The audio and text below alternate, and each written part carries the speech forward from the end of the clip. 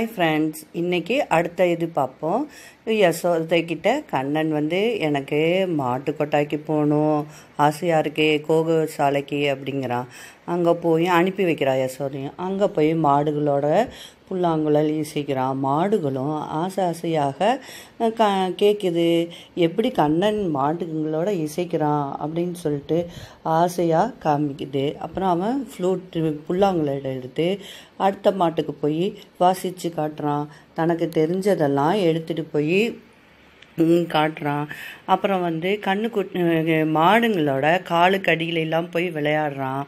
ரொம்ப ஆசையாக அதுவும் விளையாடுது. பயம் இல்லாமல் விளையாடுறாங்க ரெண்டு பேரும். கண்ணுக்குட்டியும் பயமில்லை, இவனும் பயமில்லை. அப்புறம் யசோதை செஞ்சு கொடுத்த லட்டுங்களெல்லாம் கண்ணுக்குட்டிக்கு தர்றாங்க. கண்ணுக்குட்டிக்கும் மாடும் சாப்பிடுது. பலராமனும் கூட போயிருக்கான், அவனும் பார்த்துக்கிறான். அப்புறம் வீட்டுக்கு திரும்பி வர்றாங்க. வீட்டுக்கு திரும்பி யசோதையிடம் தான் போயிட்டு வந்தது, கண்ணுக்குட்டி கூட விளாண்டது, கண்ணுக்கு லட்டு கொடுத்தது, சாப்பிட்டது, புல்லாங்குழல் இசைச்சது எல்லாம் சொல்கிறான். நான் நாளைக்கு காட்டுக்கு போய் மாடு மேய்க்க போகிறேங்கிறா. அதுக்கு யசோதை சொல்கிறா, வேணாம்ப்பா, உனக்கு காய்ச்சிய பாலும் வெண்ணையும் கை நிறையா தருகிறேங்கிறான். அதுக்கு வேணாம், எனக்கு காட்டுக்கு போய் உல்லாசமாக இருக்கணும்னு ஆசையாக இருக்குது, அனுப்பி வைமாங்கிறான். அதுக்கு கண்ணன் கேட்குறான். அதுக்கு யசோதை என்ன சொல்கிறா, வேணாம்ப்பா, நீ சின்ன குழந்தையா இருக்க, கொஞ்ச நாள் ஆகட்டும், நீயும் பலராமனும் சேர்ந்து அனுப்புகிறோம் கன்றுக்குட்டியை மேய்க்க அப்படின்னு சொல்கிறாங்க. ஏன்னா அரக்கர்கள் பயம் ஜாஸ்தியாக இருக்குது அப்படிங்கிறாங்க. கண்ணன் கேட்க மாட்டேங்கிறான். அவங்க அம்மாவை ஐஸ் பிடிக்கிறான். அம்மா நான் போயிட்டு வரேம்மா அப்படிங்கிறான்.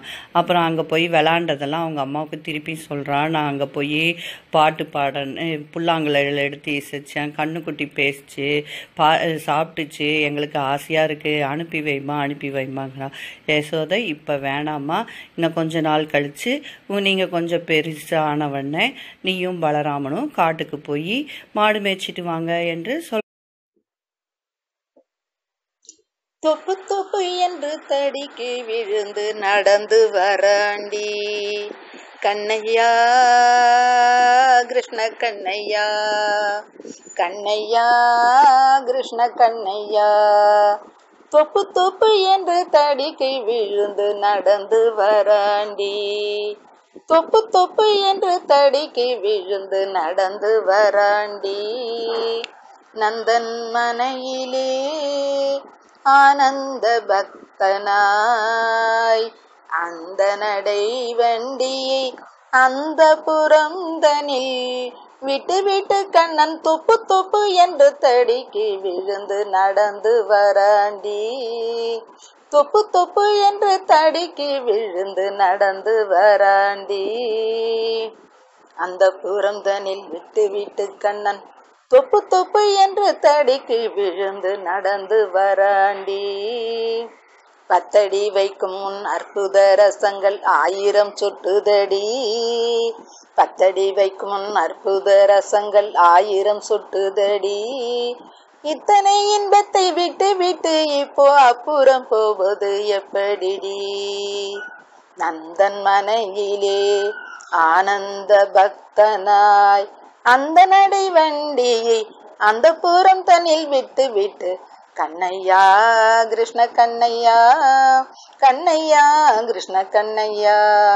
தொப்பு தொப்பு என்று தடிக்கு விழுந்து நடந்து வராண்டி, தொப்பு தொப்பு என்று தடிக்கு விழுந்து நடந்து வராண்டி. விஞ்ஞானி ஆனாலும் இந்த ஒய்யாரத்தை காண முடியுமா? கைவல்யம் என்றாலும் இத்தனையும் சுவை இனித்து வழியுமா? கைவல்யமானாலும் இத்தனையின் சுவை இனித்து வழியுமா?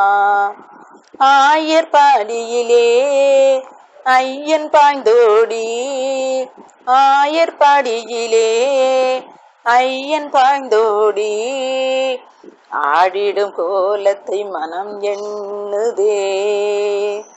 பேய் போல அடங்காது இன்பம் எல்லை மீறி தாங்கொணா சுகம் கொல்லுதே.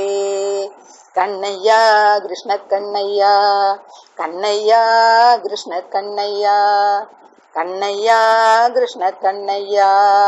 கண்ணையா கிருஷ்ண கண்ணையா தொப்பு தொப்பு என்று தடிக்கு விழுந்து நடந்து வராண்டி கண்ணன் தொப்பு